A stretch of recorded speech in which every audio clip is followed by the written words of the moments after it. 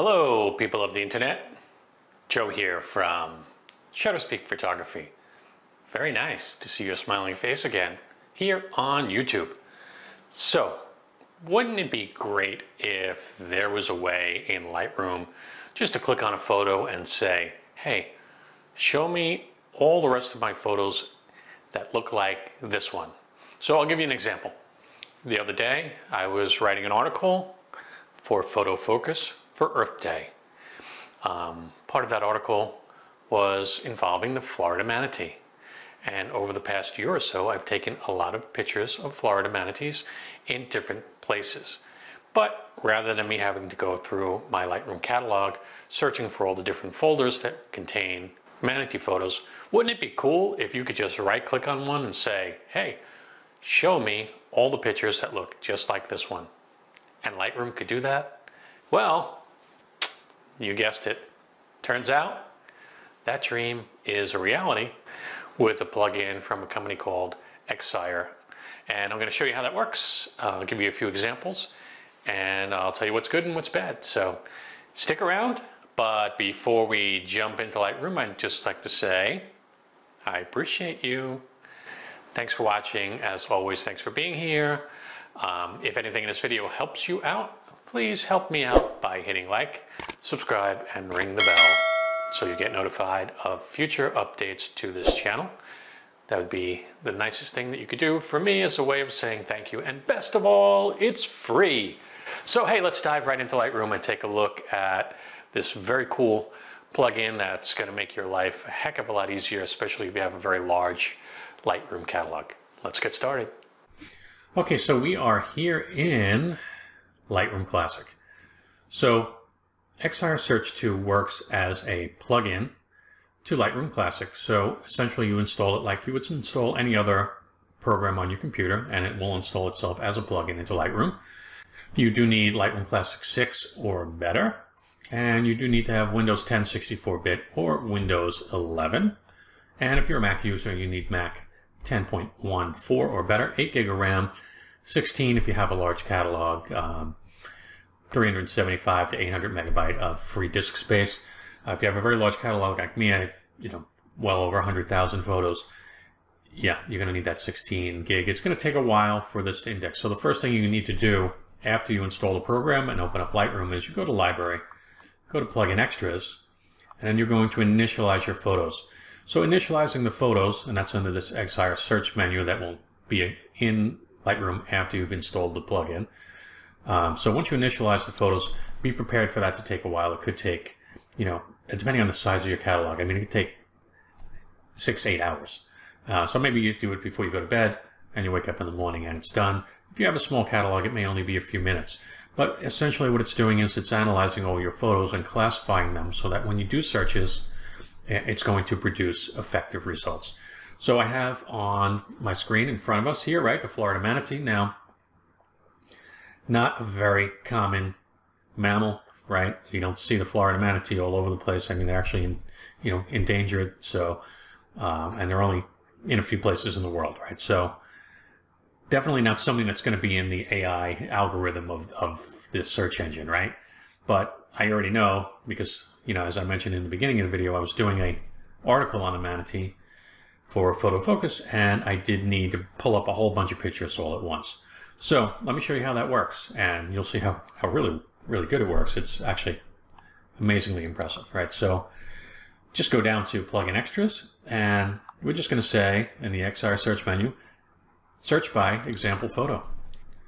And it's going to bring up this dialog, and by default it's set here. So we have criteria, right? Are we searching by photo content or color? Well, we want to definitely in this case search by content because we just want manatees. Now, how similar the photos are in terms of being restrictive or loose, and that's really going to define how good your results are.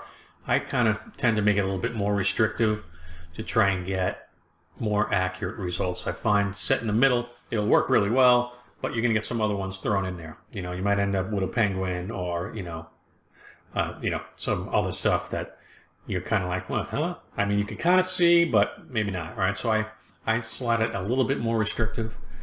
And then it's going to ask you, do you want to search your entire catalog, meaning every picture you've ever taken on any date, or just the film strip, meaning just the film strip that's down here, just the folder of images that you're currently viewing.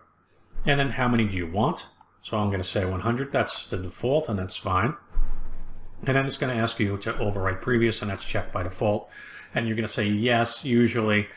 The reason for that is it's going to create a collection inside of Lightroom every time you do a search. So overwriting the previous will just mean that there's just always one search catalog, well, I'm sorry, collection, and that's fine for me. So I just hit start and boom, done.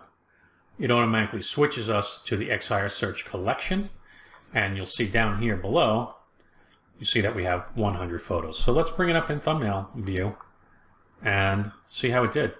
And sure enough, we now have lots of manatee pictures. And you got to admit, I mean, again, this is an unusual mammal, so it's not something that you can, you know, it's not a horse.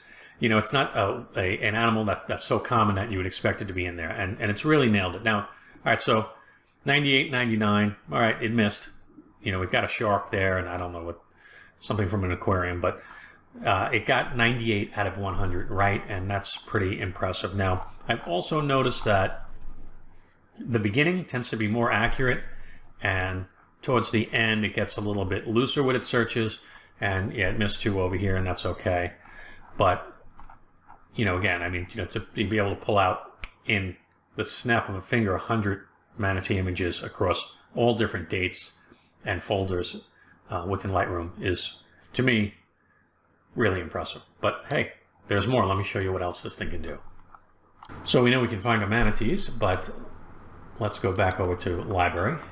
Let's go to Plugin Extras, and now we can also do external example photos. So that's something that's not in your catalog, something that's on a thumb drive or a net drive or something that's disconnected. We could search by keyword. And so let's take a look at how searching by keyword works. So I already have this checked from a previous search, but we'll uncheck that. So here's a bunch of different keywords that it has assigned to images in my catalog. But let's say, for example, we did want to try leading lines. We can search for photos with leading lines, and it's telling us the 732 that's going to match. But then we can choose the dominant color as well, which is really great. So let's say we wanted ones with, again, this bright blue and maybe green. All right, so we want these two as the dominant colors, bright blue and green, okay? We can just remove one if we wanted to, but that's narrowing things down to 11 photos in my catalog. And let's give that a try. We're going to overwrite the previous results again, right? So that we are basically overwriting our manatee search, so we're not adding collection after collection into Lightroom, and that's okay by me. So let's hit start. And we have 11 photos with leading lines with blue and green, just like that. So, you know, amazing. To me, you know, this is just fantastic. It really nails it. And again, we can just go back in and we can change that search to whatever we wanted if we didn't pick out the exact thing that we wanted. So let's do a more broad search now. So let's go back to Plugin Extras. Let's go to Keyword, and let's remove blue and green, and let's do leading lines. That's 732. We're going to do 100 results though, because 100 is plenty, right? So now we got a whole bunch of different leading line photos. We could just go back to Library, go to Plugin Extras, and search by keyword again, but this time let's look for orange and blue. And it's telling you right now it's not going to find any. Let's see if we can narrow it down to red and blue. All right, you know what? Because I'm choosing cyan, that's probably the problem. Okay, all right, so it's telling us right down here that we're not going to find what I'm trying to narrow it down to, but let's just use blue as the predominant color. So we're going to do 65 photos, but we're going to do just the film strip. And now we're down to 23, so let's start that. So essentially what I did was I took the first search and then narrowed it down with the second search, searching only the results from the first search. So I went from 100 photos down to 23 photos by choosing blue as the predominant color in the image. Okay, so you see how you can build on search after search to refine your searches. And generally, it works really well. All right, so let's try and find some faces using the XR Search 2 plugin. So let's go back to Library, Plugin Extras, and let's do search for faces. So we get this nice dialog box here, and it's going to ask us, what kind of faces do we want to see? So it's going to search our entire catalog or film strip for different faces. So I'm going to take 2 faces because I want a couple. We could choose, you know, single face, a single portrait, several faces, or any, but I want a couple. We could choose a baby toddler, a child, teenager, adult, or elderly, right? Or a combination of those by checking different boxes. But let's just do adults. And then we could choose female or male, depending on how dominant the portrait's going to be, and then with smile or no smile. So, and of course you can put these in the middle as well. Okay, so, you know, this would basically say, hey, I don't care if they're smiling or not smiling, but I want to see smiling. And let's say female, so female dominant portrait. We're going to search the whole catalog, and we could change this from anywhere from 5,000 to as little as 10. Let's take 25 as a search result there, and let's see what the plugin gives us. Okay, so we now have 25 portraits of couples. Okay, and pretty much has nailed this down pretty well. So, of course, now we can continue to refine our searches if we wanted to, or if we were looking for a particular individual, we could say just click on a photo, and now we could say go back down, and we can say search for people. Okay, and it brings up this dialog, and now we could choose who we want to search for, but if we were searching for the bride, it actually has selected the bride for us automatically. And now we have some options. So smile, eyes open, no smile, right? How many faces and how restrictive. And then again, how many do we want? So we could refine that search by, of course, just searching the film strip, which would only search the previous search.